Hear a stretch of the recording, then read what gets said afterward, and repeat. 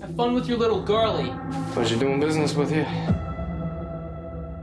If she knew you for what you really were and what we've been doing for the past few years, she'd turn you in.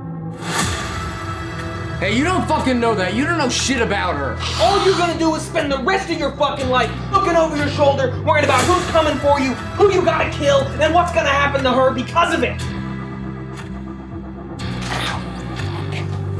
You can't keep running from your problems.